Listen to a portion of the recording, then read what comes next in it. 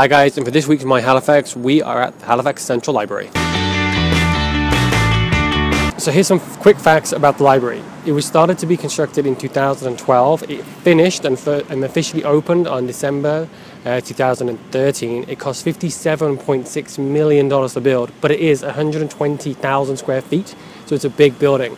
But more exciting than that, CNN actually featured it in their top 10 eye-popping buildings in the world.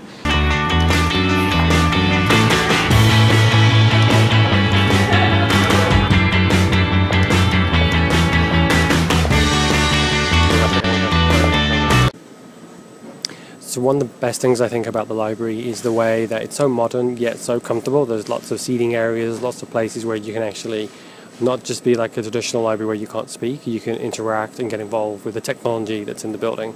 It's kind of the Starship Enterprise of libraries.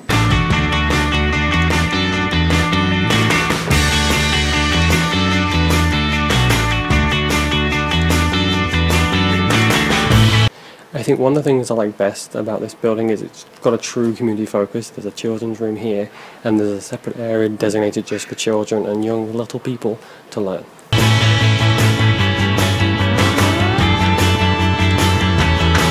So this building is actually a really good example of intelligent design, where every space has been maximised out for its most useful purpose.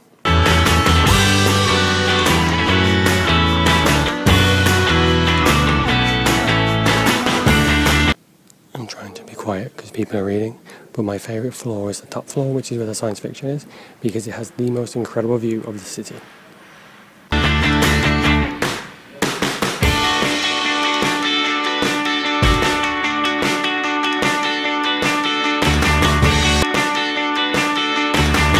So that was the tour of the Halifax Central Library for this week's My Halifax. Thank you so much for watching. If you have a place you think would be good for a video or you'd like to share with everyone, please let us know in the comments below. Thank you for liking, commenting and subscribing to our channel, and we will see you next week. So that was this week's tour of My Halifax. That was not even close to being right.